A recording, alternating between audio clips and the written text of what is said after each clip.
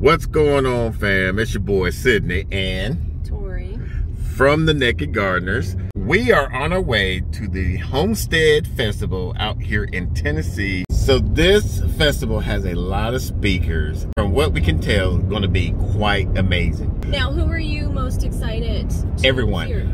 Everyone. I really am too. I really Well, of course, my friend, my dear friend, my sister from another mister, Jess and Jeremiah. Even though it's just Jess speaking, I'm interested to hearing Justin Rhodes. Pork interested to hear Pork Rind, and there's going to be some great other presentators. Farm Girl in the Making, Ann of All Trades. Yeah. We just watched Sunny's Place on one of her Instagram lives. So today's Thursday. We left at 5 o'clock in the morning. Our farm sitter already know what to do. And I feel bad for her because there was a rainstorm that kicked off right as we left. Yeah. And I know it was raining all day. I started the first leg. She's finishing off the second leg. So we're going to be rooming up with Hidden Oaks Homestead with Chip and Nicole. And our special guest that got a ticket at the last minute is with Sunny's Place.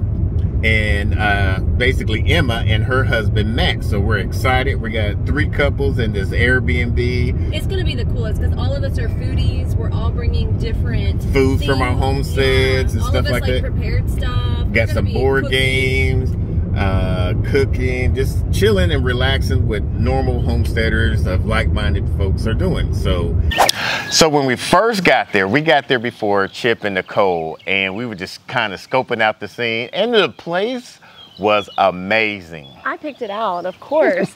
When we were all discussing with the other couples about what place to get, the guys said they have to have 2 bathrooms. At least 2 bathrooms. That's all I needed to know. So then I started looking at areas in the Airbnb, the location of where the festival was. I didn't want to have to drive.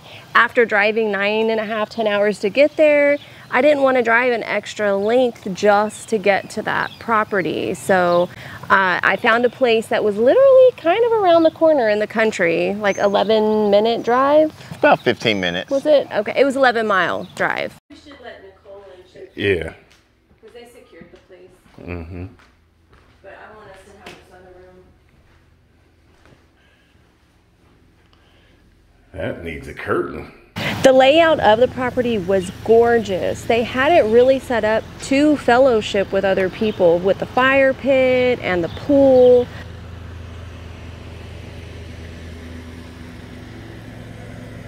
All of us thought that that was the longest hallway we'd ever seen in a house ever. So we had posted this out about a few months back, and we got a lot of flack because a lot of homesteaders in our Facebook groups were saying, oh man, that is way too expensive for a conference.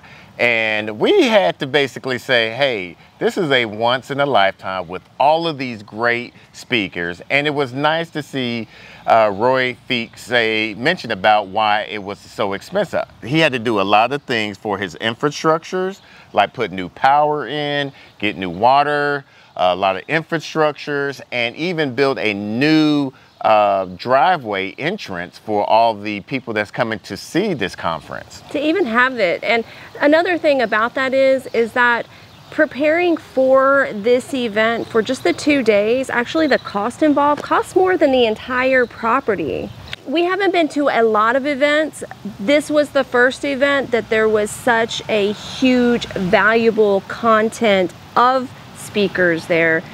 I've never been to an event that was just so varied like that. It wasn't just small homesteaders. These were people that are professionally marketing products, proven success that were there too.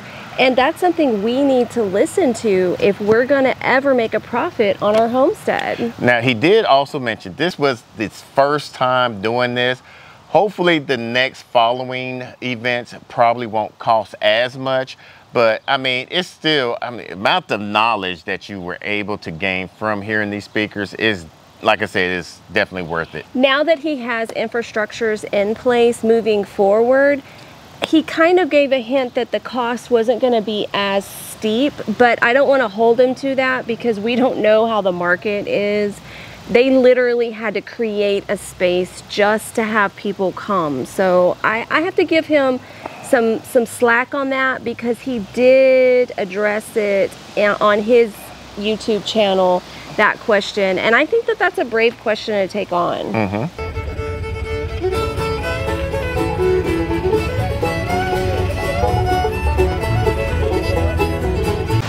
There were way too many valuable speakers to sit here and name them off, but I really enjoyed watching Temple Grandin, Joel Salatin, and Sherry Salatin did a great marketing talk, especially for people that are wanting to make a profitable farm from where they're at. For me, I enjoyed Pork Run because he gave two speeches, one about the business aspect of raising pork, and then he also gave the following day a marketing aspect of raising pork. Then we had Jess, which I didn't get to see, but we'll talk more about that in a minute.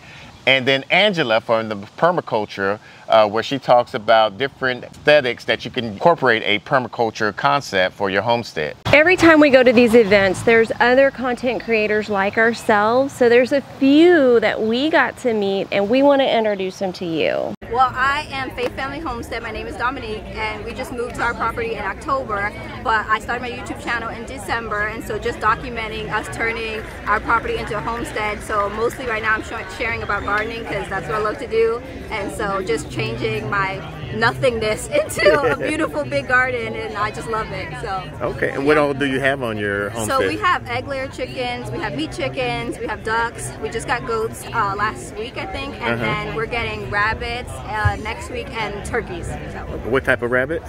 Meat rabbits. So I mean, do you know the... No, I don't. I think it was New Zealand maybe. It was called a Rex. I don't know. Okay. I have no idea. All right, and you got YouTube, Instagram, any Facebook, website? Yeah, so I have a YouTube channel called Faith Family Homestead, and then my Instagram is Faith Family Homestead _. Okay. No website, nothing yet? No. Okay. No. And what about you? Hey, so I am Taquisha from Our Freedom Song, and I just started so I'm a brand new beginner gardener. Yes, yes. I have joined the community, and let me tell you, like, I'm so blown away, and it's so incredible to join this community of people who are so uplifting, they're so knowledgeable, and they have been pouring into me like crazy, and I love it. And so I just started my journey, like I said, about a month ago with gardening, and it's been so satisfying, like the whole process. And so I'm documenting that on our YouTube channel, Our Freedom Song, and I also have Instagram, which is also Our Freedom Song, and it's exactly like it sounds, Our Freedom Song. And Our Freedom Song is just, it's not just going to be gardening, but it's a part of our story. It's what we're writing, and that's Our Freedom Song. And so it's just inviting people to come along on this journey with us. And so it has all types of things. One of the things that I love is beautiful spaces. And so I feel like just because I'm out in the garden, I don't want to, you know, it doesn't have to look like a forest. It can look very beautiful. It can be aesthetically pleasing to somebody who just likes beautiful things. You can make a beautiful space even outside. And so I love reusing things. I'm very resourceful, turning things that are trash into treasure. And so all those type of things are just really important to me, and I love doing those things, and I want to share that with everybody. Awesome, awesome. Yes. And where are y'all out of? We are in South Carolina. Both of y'all in South Carolina? Yeah, so okay. Zone 8B. Yep. Okay, and what are you currently growing? Do you have any animals, pets? So we have chickens. Okay. So we have 14 chickens, and that was brand new last summer. Awesome. We got our chickens, and so it was so crazy because we were supposed to get our chickens and we got them a month early. So my husband, because he's super resourceful, and he just got some, you know, wood scraps, and he made this beautiful coop, and I can't wait because I'm about to do a coop tour. Awesome. But he made this beautiful coop out of scrap, you know, materials that we found. And so yeah, so that's been really exciting, like having the chickens, and I'm just growing like regular stuff. I'm just wanting cucumber, a little tomato, you know, a little zucchini, like, you know, I'm just trying to do the regular things, little peppers. So awesome. Yeah. All right, thank y'all so much. I'm Z-Man. And I'm Sis, and we are Kadesh Farm Homestead and Kadesh Farm. Yeah, Kadesh Farm Homestead. And The reason why she said it, like, because we have two channels. Mine is more focused on the pond.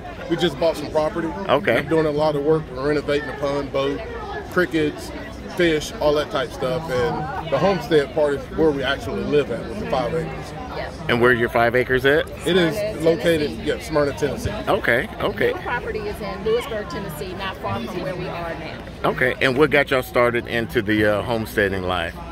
Me being raised in the country, you can take the country boy out the country, but you can't take the country out the boy. All right.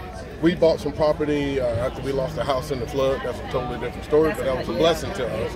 As the old saying, if it wasn't for the flood, once we moved to this 5 acres, all that land, and I just went back to my roots of how I was raised, and I wanted my kids to experience the same thing. And that's how we got started like that. Yeah. Okay, so then he had to work on me a little bit. You know, I had to bring my bling with me. You can have a country bling, so you know what I'm saying. You can look good in the garden. Yeah. Don't get them nails dirty. I ain't got my nails on, but I'm good. All right. You know, I am so good, but it's a blessing. It's peace. Now you were telling me earlier yesterday about the things that y'all done this before. Y'all did events. Can you tell some of our viewers kind of reiterate the things that you told me to our viewers, what you were doing in the previous about the conventions and conferences and stuff like that? Yeah, we at our farm for about 4 years we would have family fun day events, and our style of relating it out was emails and word by mouth. So I was the marketer, the promoter, or whatever. So, and people knew us by buying their produce and chickens, organic chickens, and whatever we had on the farm we sold, they would buy it from us. And so we were like, hey, let's have a family fun day. Well, we had a family fun day, and the first turnout was almost 500 people. Yeah, it was a little bit overwhelming. We didn't expect, you know how old party goes in high school. You invite one person, and the next thing you know, a bus pull up with, dumping people off the party. And we learned from that, and also along with the family fun day, we got our kids involved. And what do you think they wanted to come? Kids. So we had things set up for kids, and we had a lot of educational stuff set up for the parents and kids. We had a lot of people that wanted to get into gardening and different things like that. Yeah, had vendors, and it just kind of took off on us from there. Yeah, and so we had it for like about 4 years. It stayed steady between 350 and 4 for about 4 years, and that's how Kadesh Farm grew. So now we've exhausted that land, and we need more land. That's why we prayed for more land. Yeah. Because people are still contacting us. When are we going to start back the events? When are we going to, because it helped them. We've helped a plethora of people get started on their properties, and so they want that education as far as how to live off the land. Yeah. So the 30 acres that we just purchased, we're going to start back the events, but we're leveling up. We are leveling up for real. So Sydney and Tori gonna be there, y'all. I'm just saying, the Nancy Gardeners are gonna be there, so get ready. But yeah, we're planning all of that now, so we're really looking forward to starting back again. It's been such a blessing. Now, what was your purpose of coming here, and what did you enjoy about being here? Meeting y'all. Oh. We're gonna edit it just for that. Really meeting a lot of the Instagram and YouTubers that we watch and communicate with, and because it's a community, and also we needed to learn more to advance on our farm too. Yeah, well, me being I've learned in the line of work that I'm in, you have to be a student of whatever you're experiencing or involved in. And I turned myself into a student maybe about, I really got serious about a lot of things when it came to the farm life about 5 or 6 months ago. And I immersed myself into dealing with the regenerative part of the grasses and understanding grasses, and going out and looking at the type of grasses. I can name grasses now. As before, all I cared for was green. Now I need to have a little more, I've learned to have a little more contact when it comes to that green. Is it going to provide nutrients to my animals and provide good health and them being able to have babies and different things like that? I came here to just learn, just become a student. I was bouncing from tent to tent, just taking notes all over the place. And then meeting you guys and meeting a lot of other great people to just immerse myself and just learn, because you have to become a student of anything that you're involved in. All right. Yeah. So you got any websites or anything? We are working on a website, but if anybody wants to contact us, we're at Kadesh Farm, K-E, not K-A, K-E-D-E, SH Farm Homestead on Instagram, and we also have a YouTube channel. All right, so go check out their YouTube channel, watch some of their videos, and if you like it, subscribe. That's right, please do. Hit that like button. Yeah. We have two. We have Kadesh Farm Homestead, and like I said, we have Kadesh Farm. Mine is more geared towards dealing with tilapia and fish and ponds and different things like that. Yeah, and the homestead is geared more towards the gardening, more towards the action around what we're doing now. We're going to start more canning videos because we do I dehydrate. We're about to start freeze drying, teach people how to build soil, teach people just how to garden simple, because it's really not that hard. So we just help you process it, and we love you through that process. Amen. All right, thanks. Then urban kids, they've done a bunch of side-by-side studies over and over again, and they're actually encouraged. Farmer wants to spray out all the fence lines, have everything clean and sterile. So I'm Sean Pissarra, the Mindful Farmer. My background is in organic farming, and I'm looking forward to bringing tools to homesteaders, gardeners, and small farmers. A lot more appropriate tools, better design, better ergonomics. This is the first launch of the Finesse. So this is a broad fork. It's all steel, all American steel, and everything powder-coated, labels, cardboard boxes, all manufactured in Central Arkansas. I designed this particularly with women in mind. A lot of the workers at the farm I manage were young women, and they struggle with the larger broad forks to be able to get those into the ground. So this one I made it wider and with a T-handle to where you can step side to side and work in there deep. And then not have to reposition your hands, you just lean back and you get a groove going, and you're lifting and loosening soil and making really good garden prep. Another thing too that I designed this thing is to have the teeth on 6-inch centers. So once you have it nice and fluffy, you can pull the whole thing back, and it's going to level the garden bed and mark 6-inch centers on like a 30-inch bed, which is what I typically use. And then you can plant straighter, seed straighter, and then it's much easier to cultivate, planting in those straight rows. So that's the Finesse. The big thing about it is it's a no-till approach to gardening. So when you till, just an example, you're basically destroying that soil structure. These little clumps are called peds. It's basically how the soil fractures and crumbles. And it creates these macro channels. So whenever you put pressure on that, you still have those channels there. If I till that, this is my tilling demonstration, and then I apply pressure to that, it forms this like smeared, flat, compacted area. And when that happens and then that hits water, the water just runs off. So you see a farmer like till a big field, disc a whole field, and rain's heavy, and then it's just brown rivers running off, and we're losing so much topsoil. This, you can go through a whole garden, broad fork, and get a heavy rain, and all that water is just going to be going straight down. So another benefit too is that you can use this to dig root crops. So you're digging up carrots, beets. We use it for dahlias, dig up dahlia tubers. But it's just a good workflow. So my goal is to just have basically a cultivator and this tool, and I can do everything I need to do in the garden for the day. So yeah, keep on Mindful Farmer. I got a whole slew of tools I'm about to come out with. I'm gonna try to hit one a month actually for the next couple of years. This is the Ranger 24, it holds 24 laying hens. The Ranger 48 is twice as wide, holds 48 laying hens. What I found is having the external nest boxes, the chickens won't sleep in it, and so that way you get clean eggs. My goal is to raise chickens without ever touching the coop at all. And so they can lay all the eggs, roll away from the nest, the front of the nest box. It's just designed as a greenhouse. So in the summertime, the shade cloth goes on, and it's going to keep it cool. The chickens spend most of the time underneath the coop, and in the winter time, take the shade cloth off, and even those days where it's like 18 degrees in ice, it's probably 45 degrees in here. So it's keeping them warmer, they're going to lay longer. And then the whole thing is designed to be really lightweight to where anyone can move it. So my 8-year-old does the chicken chores. He collects eggs twice a week, and then we move it once a week to fresh grass. But you can move it literally with one finger. And then the chickens come in and out every day through this automatic door. It basically opens and closes with the sun. So we came to the conference and we just left the chickens, and they're fine for the next 5 days. So reducing chicken chores, reducing labor, it's really important. So that's all part of this design. These aren't live on the website yet. I'm still working through supply issues like everybody else.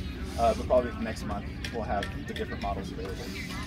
This was the first event that has ever taken place at his property at this level, and every time something like this is put together, there's pros and there's cons, and they're on a learning curve.